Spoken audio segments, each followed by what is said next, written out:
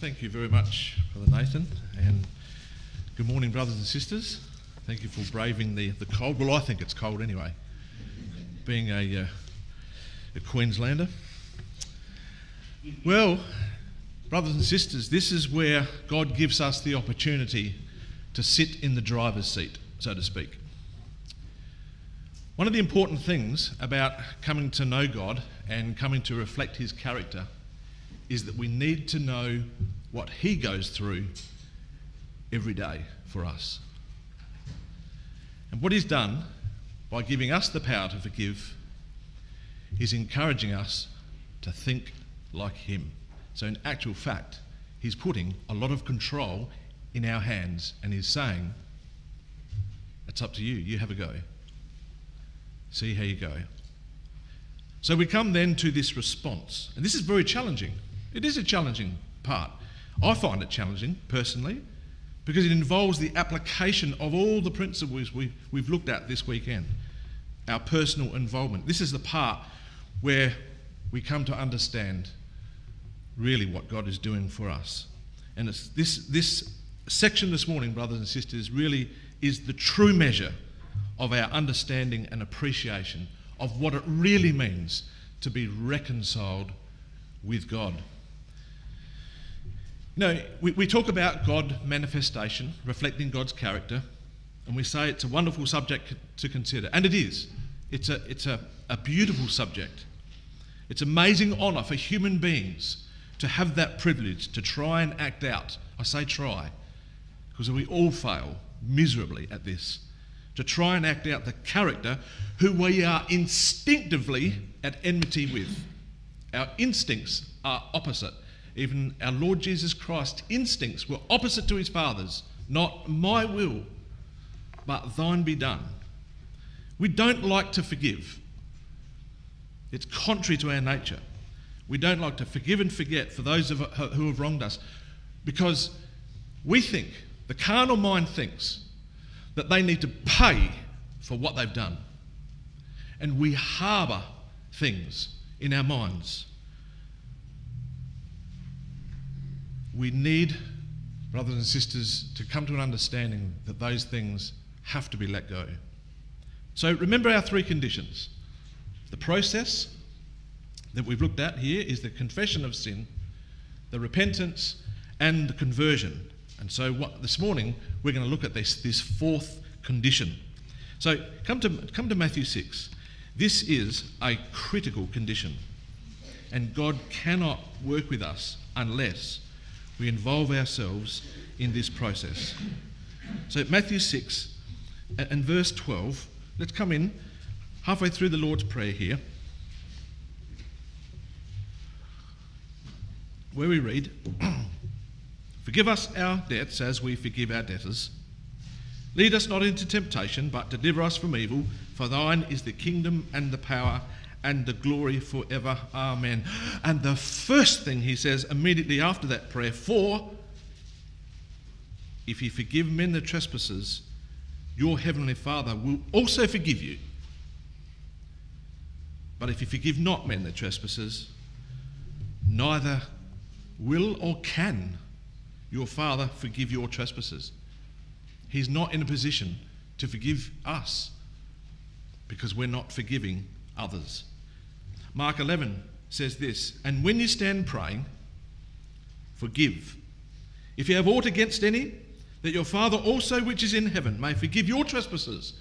Again, God wants to forgive us. He awaits our response.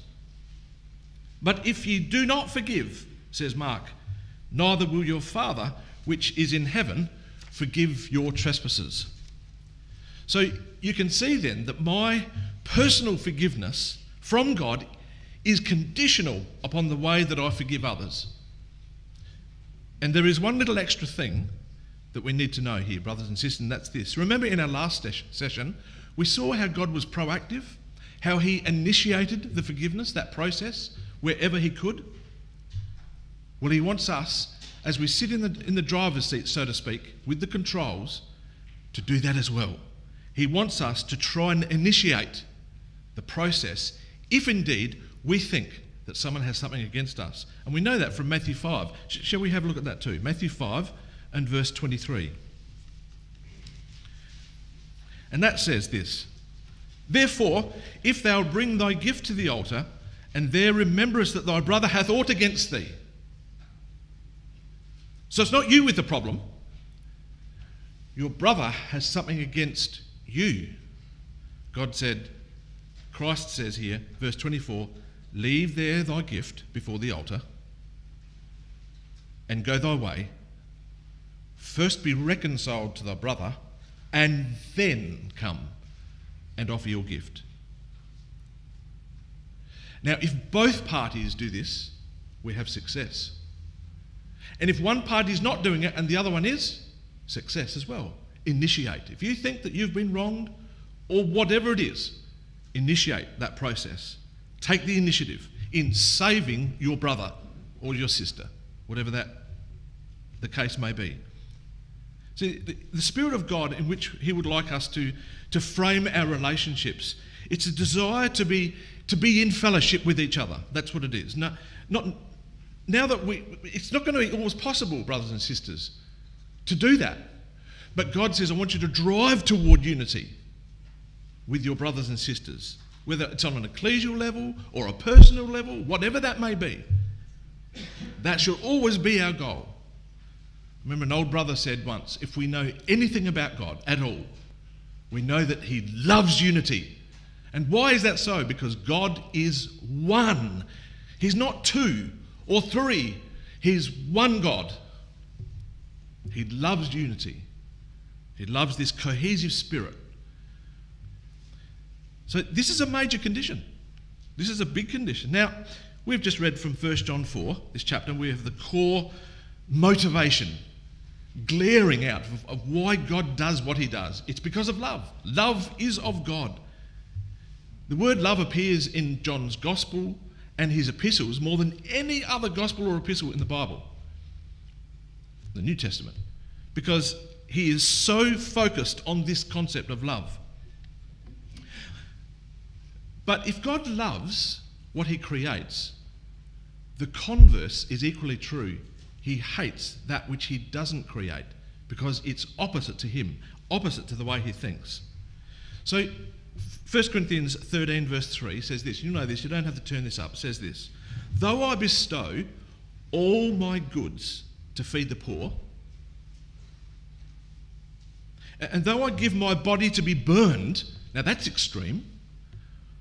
Paul says, if I have not love, I have nothing.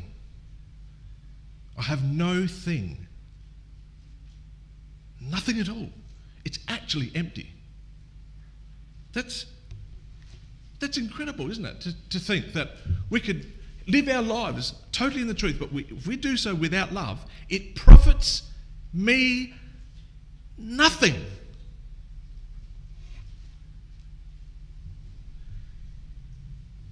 Look how you think about the concepts of love here. Oh, there we go. Okay, so Proverbs says this. Proverbs says, hatred stirs up strife, but love covers all sins. He that covereth a transgression seeks love, but he that repeats a matter separates very friends. The contemporary English version puts that, you will keep your friends if you forgive them, but you will lose your friends if you keep talking about what they did wrong. Love must be at the core of everything we do. And this self-sacrificing love, which we know is agape love, is the key to forgiving others. I will forgive you at my personal expense. That's what God is actually looking for. So we've got to ask the question then, as we think about this, is there a sin that God will not forgive? Well, we looked at this yesterday and we decided the answer was no. Apart from thinking that God can't forgive us, there is actually no sin that God will not forgive. He knows our thoughts, He knows our frame, He knows the frailness of our thinking, so He is prepared to cover all sins, whatever they are. Is there then a sin that you can't forgive? Is there a sin that you can't forgive? And in our minds, there's very grave sins and there's very small, light things. It's a good thing to think about.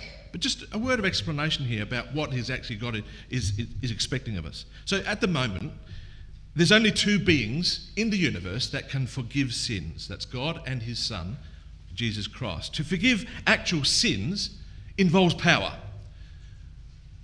We know that to be true. It involves power to forgive sins. So the man that was let down, and he was paralysed, he was let down through the roof.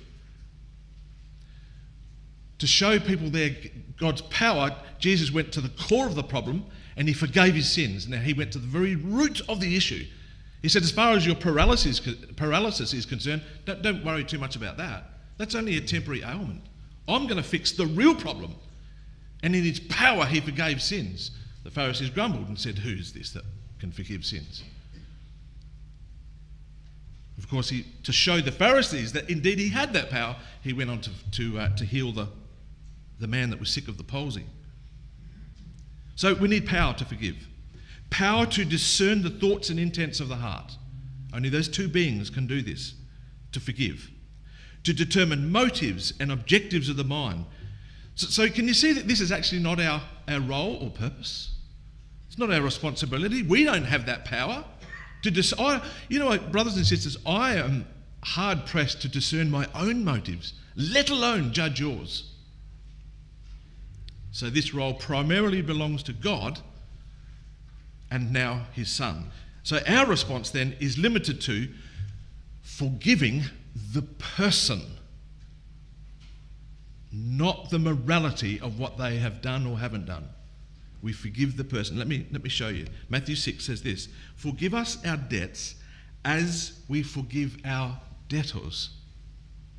It doesn't say forgive us our sins, our debts, as we forgive the sins of those who have wronged us. It's the person that we forgive. And one more, Luke 11 verse 4, forgive us our sins, for we also forgive everyone that is indebted to us. Can you hear that difference? We don't forgive the sin. We can't. We don't have that power, that authority to do so. Only God forgives sin, the deed done, or the wrong thought, the wrong action, that we need to leave that to God. He's merely asking us to forgive the person. It's really important that we make that clear difference between God's work and our work, because the implications are actually quite big. You see, if we're in the business of forgiving sin itself, we would need to, as God does, look and wait for confession, repentance, and conversion. And that might not happen at all or for years and years after. We can only judge after the seeing of our eyes and the hearing of our ears. And even then, our judgment is faulty often, in my personal experience at least. So we don't need to wait for those things, confession, repentance, and conversion. It's not our job. So we can forgive, leave the sin to God. That's God's area to deal with that individual or those individuals, whatever the case is, leave it to God. Let Him work His good work with them as well. Now, I want to say this as well, brothers and sisters, that God is very, very aware of our weaknesses in this area. Now, if we have trouble with sin, and we know that we're never ever going to get on top of sin in the days of our mortality, well, then it's equally true that we're going to struggle with forgiveness. That's a given. We will struggle with forgiving each other. We can't forgive and forget. Well, I don't. I don't forgive and forget. I know God does, because God says, I'll remember the sins no more. And we can't do that. Do you know what we do instead? We forgive, and we keep remembering that we have forgiven. We remind ourselves of that fact. And also forgiveness between ourselves can sometimes take a lot of time, because often there's a lot of damage. It can take time because of our limitations, our emotions. There are some shocking things that we do against each other. And these matters can sometimes be not an overnight fix, but matters that we need to present to God in earnest prayer, asking for strength and the foresight and foreknowledge to be able to forgive your brother or sister. We need to seek his help and rest upon his kindness, that he knows our frame, just exactly how frail we are, whether that's emotionally, psychologically, spiritually, whatever it is. We are frail creatures. We are frail of mind and body. And not to think that, well, this is the end of the matter. This is the end of the world, because I can't find it in myself to forgive, and I feel so wretched that maybe I should be forgiving and I'm not. Prayer, brothers and sisters. Pray to God for strength, that you can arrive at that frame of mind where you can say, yes, I think I can just let go of this now, because I'm so appreciative of how God continually forgives me and allows me to turn from my own iniquities. So God is very, very aware of the frailness of our own nature. It's a struggle. That's what's important to God. He needs to see us try to make a genuine effort. And it's not the end of the world if we're struggling on this matter. So maybe it's a good exercise if we are struggling with this at the moment. You know, we think that we've been wronged. And we probably in some cases have been badly wronged and mistreated, maltreated. And God doesn't discount that what's one little bit. But can it be a good exercise then to put our grievances next to a man who is enduring a horrific crucifixion? He's hanging on a cross, utterly naked. Now, this is the most moral man that ever lived. And look at him. He's hanging on this cross. He's bleeding all over. And while the perpetrators are inflicting this upon him and laughing at him, he says, forgive them, because they don't understand what they're doing. So you talk about physical abuse, talk about moral abuse, mental abuse, whatever it is. How does it rate next to that man? And he's asking to forgive the people whilst the very act is taking place. Not the next day or the next year, the next millennium, whatever it is.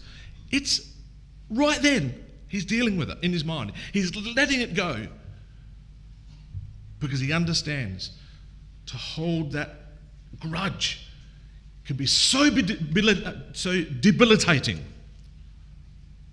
And he's not going to do that. But if ye do not forgive, neither will your Father which is in heaven forgive your trespasses. Now, does that mean then we've got to race up to the person or persons that have hurt us, race up to the perpetrator, the culprit, the offender, whoever it is, and tell them wonderful news?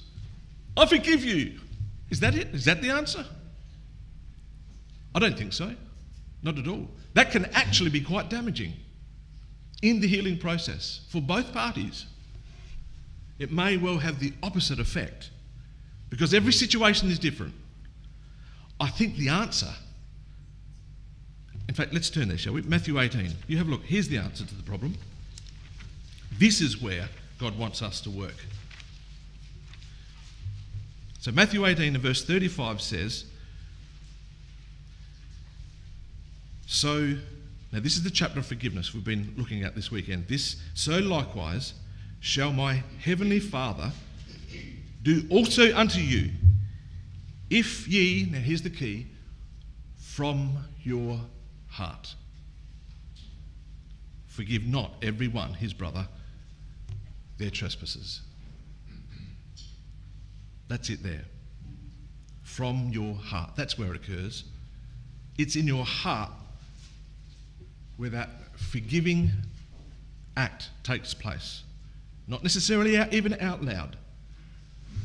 So then the forgiveness of your brother and sister, in the end, brothers and sisters, you know it's between, It's between you and God.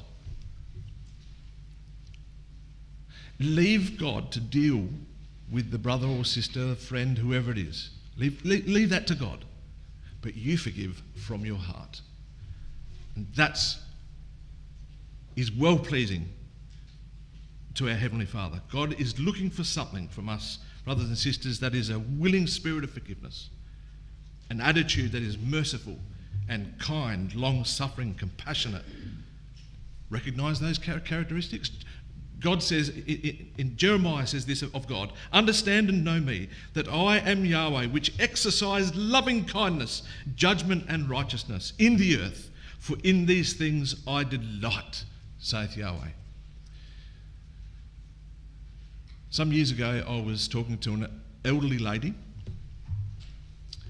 and I was aware that she was abused by her father when she was a little girl. And her father wasn't in the truth at that stage, and I knew it was taking its toll on her. And many, many years later, her father was baptised because of the wonderful example of the girl's mother and the consistent way in which her mother handled her life. And I said to this elderly sister, I said, "What are your thoughts on all that now that he's a baptised brother, and how have you dealt with that in your mind?" And her answer was very, very logical and simple. She simply said this: "The hurt is still there, so that's the consequence. The hurt is still there." But she said, "With all my heart, I hope he's in the kingdom of God. With all my heart." And she never told him that because he'd passed away. So he doesn't have to know that. She had forgiven him from her heart, and she wants him to be in the kingdom of God, because at that point she said, "I know that this whole thing will be healed." And she also said, "I know that suffering has shaped my life to become a softer person." So she understood what God was actually doing. Remember, we looked at the parable of the unmerciful servant in Matthew 18. You're probably still there, which is good. Verse 27, just picking up where we left off yesterday, "He loosed him and forgave him the debt." Loosed him and, two things, forgave the debt. And of course we saw that was much more than he ever asked. That term, that lovely term, much more, right through Romans 5. Now is the proof that this servant did not in any way appreciate the gravity of his sin, or indeed what had been done for him. Let me just show you that. Just have a look at, I meant to show you this before. See the way John focuses on love? His gospel, 27. His epistle, 28. Look at the rest of I think John is making a point, don't you think? So here we go. Verse 28. "But the same servant went out and found one of his fellow servants, which owed him 100 pence. And he laid hands on him and took him by the throat, saying, 'Pay me that thou owest.'" Now, he obviously owed something, and that's God acknowledging, "Yes, I know that you have actually been hurt. You have been offended, and you are hurting. I acknowledge that. 100 pence. But he grabs him by the throat, and he says, "Pay me that you owe." Now, he wasn't treated like that. His Lord didn't grab him by the throat. He reasoned gently with him. Do you know what I think, brothers and sisters? I think it's true for all of us, because God will want to test us, all of us, in this area. I think sometime or other we all will come upon a circumstance in which God will test and our reactions to this type of thinking. He will test us, to a fellow brother or sister. Somewhere along the line in God's purpose and providence, we will be tested in our lives. And at that point, we'll have to make decisions as to whether we are going to worry about the 200 pence or whether it be able to be forgiven. So think about this. When we hold out against people, we sort of think about, here's a bit of a list about perhaps some of the things that are in our minds. Maybe a financial debt.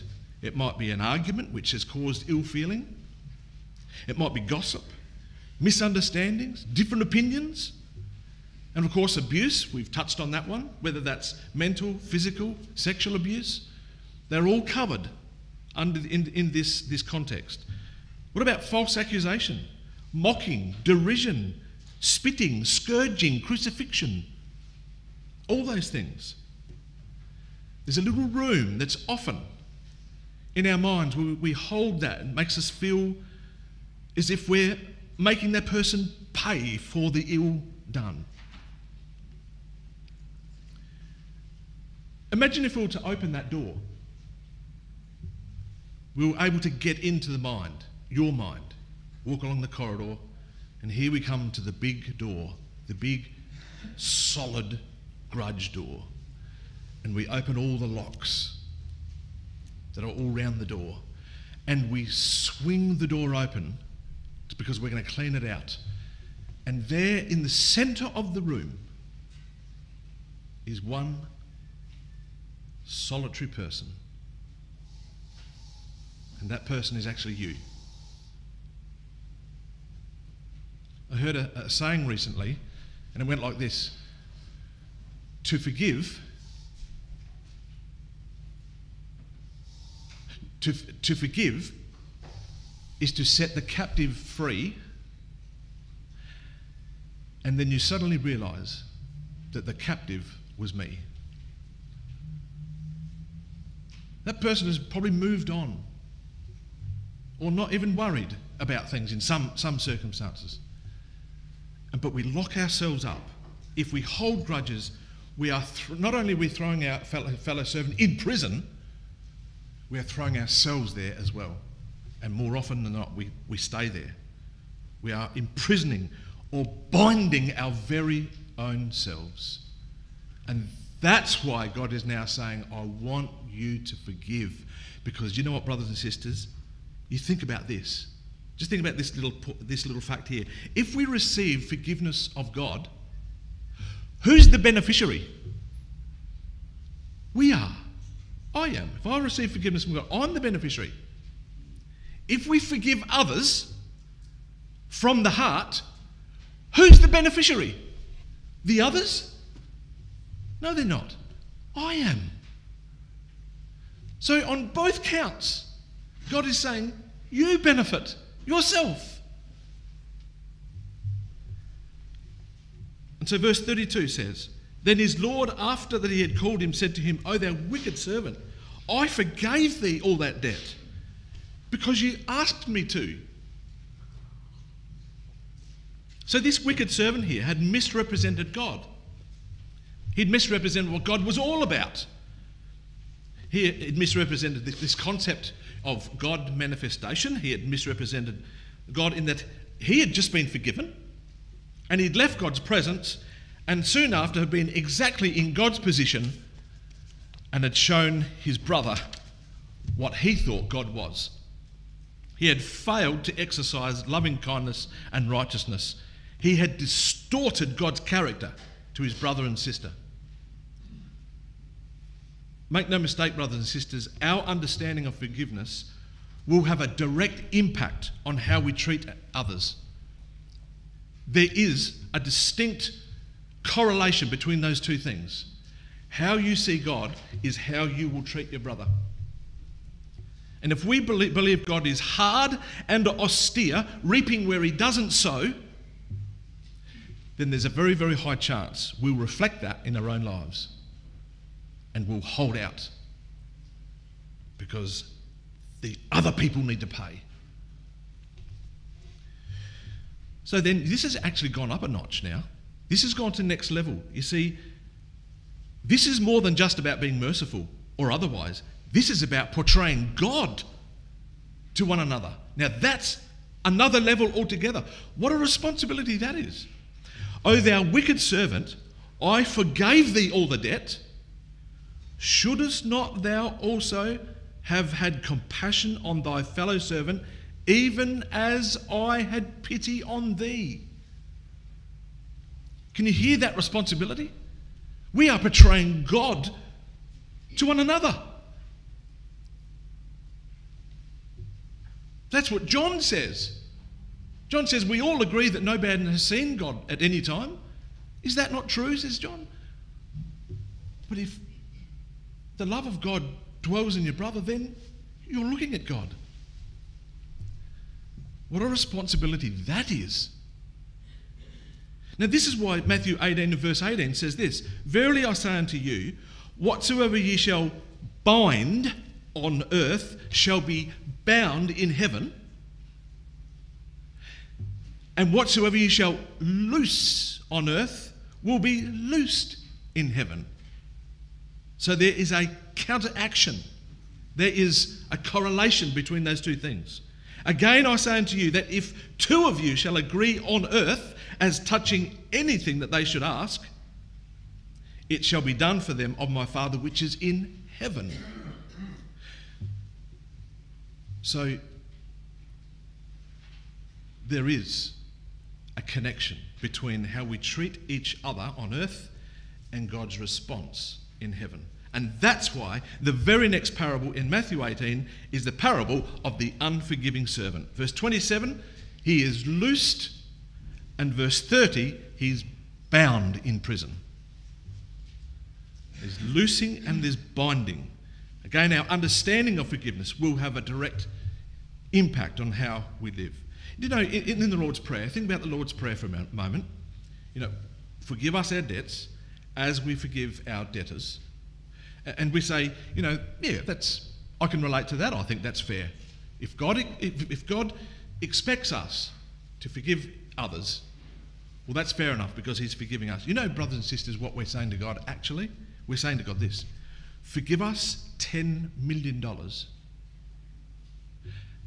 as we forgive $20. Is that fair?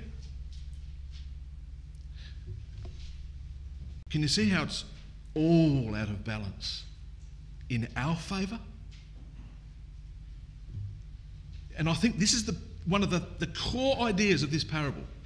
The main reason we need to forgive in our lives is so that we appreciate in such a small way the enormity of what God, the King of heaven, has already done for us, that we might experience that position that God is in. It's a very, see it, your ability, you having the control to forgive, see it as a very big privilege. It's an honour to forgive because I'm mimicking the God of heaven. What a privilege that is. We shouldn't do this grudgingly.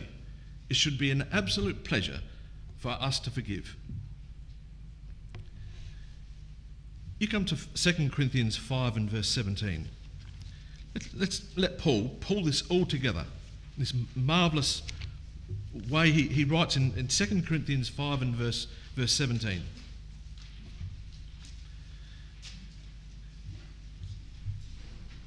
He brings together God's reconciliation and our, if you like, the mirror image in which we should treat each other. Therefore, verse 17 of chapter 5, therefore, if anyone is in Christ, he is a new creation.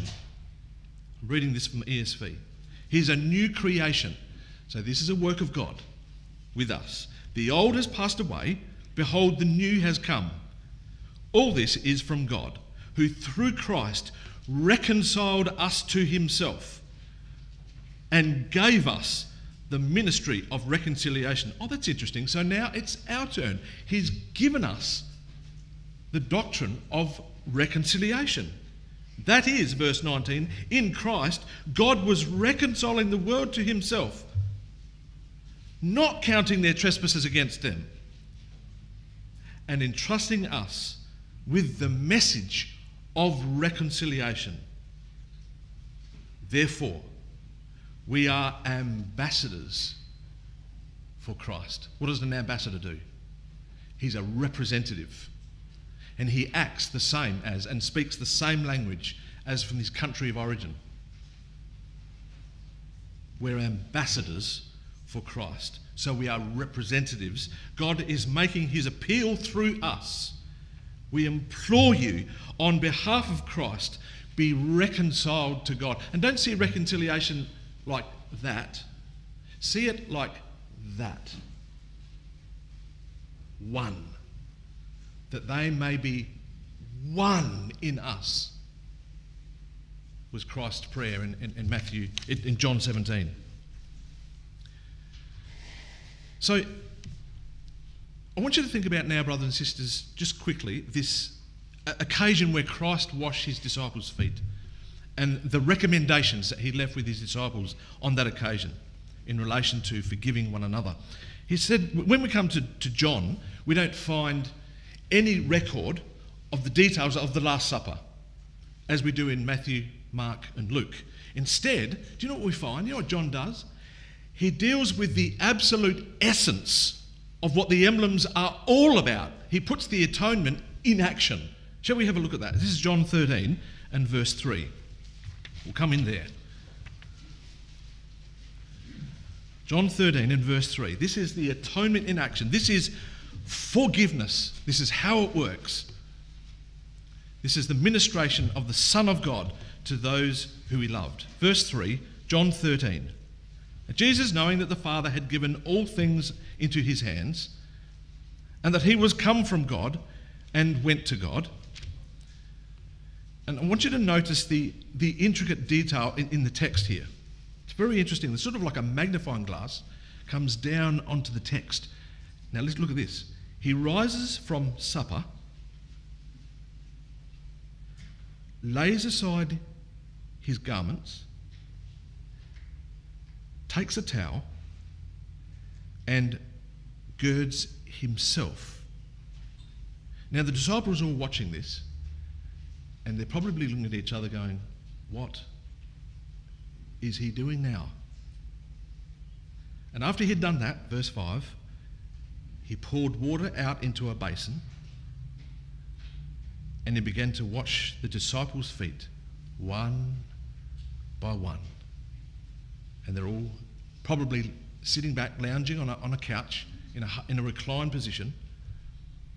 And he began to wipe them with the same towel wherewith he was girded. He's taking upon himself their dirt, their iniquities, their sins. He's bearing them himself. He wanted them all to know this, and all of us today, brothers and sisters, to make no mistake about what he was doing. He was bringing together two concepts, and here's the concepts: washing through the act of service. Those two things. Washing through the act of service. This is him laying his life down for his disciples and us. He's displaying to them what he was about to undergo in the process of the crucifixion. And that was that he was going to wash their filthy, dirty walk at personal cost to himself. His own towel, he was taking on the soiled things that were coming off their feet. And we all know that the feet, they are not the most attractive part of our body. But he says, with desire I have desired to eat this Passover with you. I've been looking forward to this occasion for such a long time. I've been really looking forward to washing your feet. Is that how we feel? I want to do this for you. I want to forgive you. But I can only do this if you let me. I need you to work with me on this. I need you to give me your feet. Give me that soil. Well, let's work together on this. And so what happens? Verse 6. Then cometh he to Simon Peter, and Peter saith unto him, Lord, no way, he says. Are you going to wash my feet? Jesus answered and said to him, what I do now, you probably don't understand this. You know not. But you're going to actually think back to this occasion and you're going to understand what I'm actually doing. Let me tell you what he didn't say when he came to Peter. He didn't say, "Oh, for goodness sake, Peter. Look, all the other disciples here, all your friends here, they have happily let me wash their feet, and here we go again. Why is it always you?" He didn't say that at all. He was very, very gentle, and he's very understanding. And he says, "I know you're not going to understand this, Peter, but you will in the future. You'll get it." And Peter said to him, verse 18, "No, not going to happen. You will never wash my feet." Now Jesus, I think he gets a little bit firm and says, "Now, Peter, if I wash thee not, you have no part in me," meaning you have no share. You cannot share the kingdom of God with me. If I don't wash you, ESV says, you have no share with me at all. No portion, no part of eternity. You imagine the scene. Just try and picture the scene. Here's the king of the world sitting at Peter's feet, and he's sitting on the ground. He's got a bowl in front of him. He's got the towel in his hand. Everybody's watching this discussion. There's Peter sitting on his little couch with his feet drawn up under him, saying, "You're not going to do this. I won't allow you to do this." He's probably being honourable in his own mind. And there's Christ sitting there. His hands are ready to go, dripping with water from the last pair of feet. And he's having this conversation with saying, "Peter, you've got to let this happen." It is saying to Peter this is all figurative language. He's saying, if I don't wash your feet, you have no forgiveness of sins. That's actually the essence of what's being said here. There is no forgiveness of sins if I cannot wash your feet. Do you know, every Sunday, when Christ's disciples come together in 2022, we keep the feast and we do exactly this. We understand what he is doing for you and I. And there's something else that that we need to know. It's not a grudging act. He's pleading with Peter. "Come on, Peter. I want to do this for you." This is not reluctance on Christ's part. He really does want to do this. With desire, I've desired to eat this Passover with you before I suffer.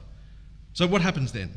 Peter automatically sees a bit of a picture and says, "Oh, well, in that case," he says, verse 9, "Lord, not my feet only, but also my hands and my head." Jesus said to him, "He that is washed needs not save to wash his feet, but is clean every whit, and ye are clean, but not all." Now what on earth is John saying here? Saying this, Weymouth says, anyone who has recently bathed does not need to wash more than his feet, but is clean all over. And you, my disciples, are all clean, and yet that is not true of all of you.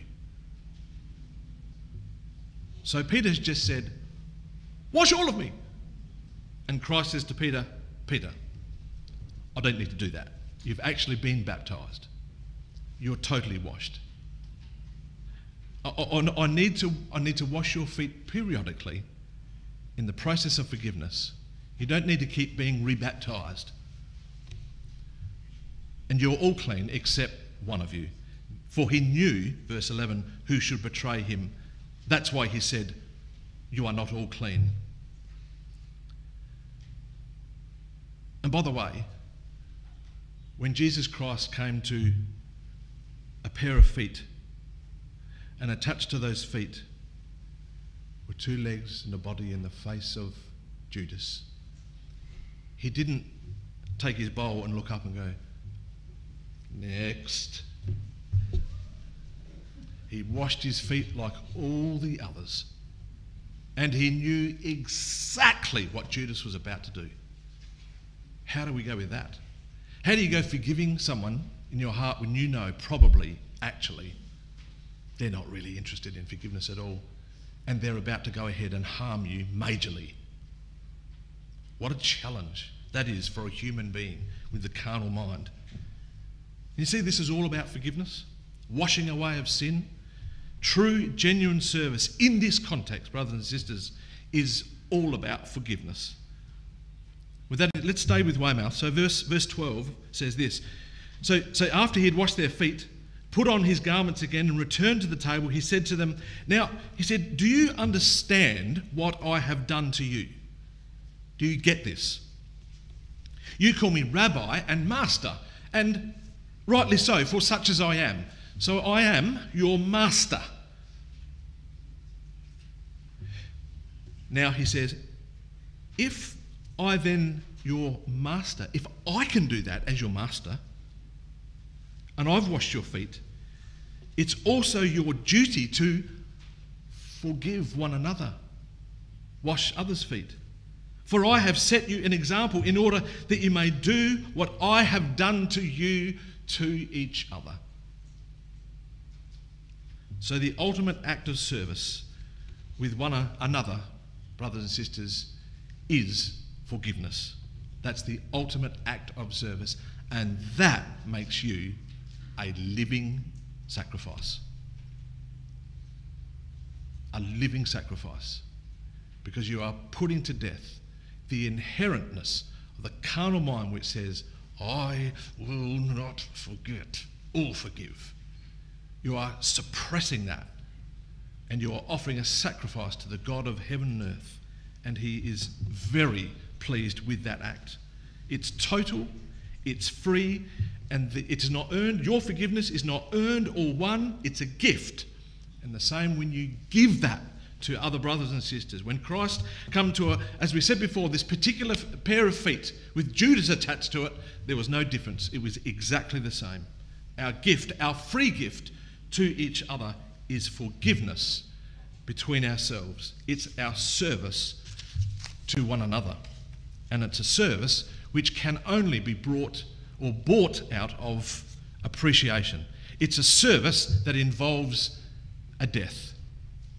And so that's why Paul says we die daily.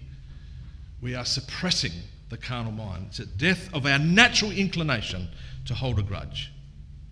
I have set you an example in order that you may do what I have done to you. What a wonderful man. What an incredible character he was. And Paul says this in Ephesians 4 as we wrap our thoughts up for this morning.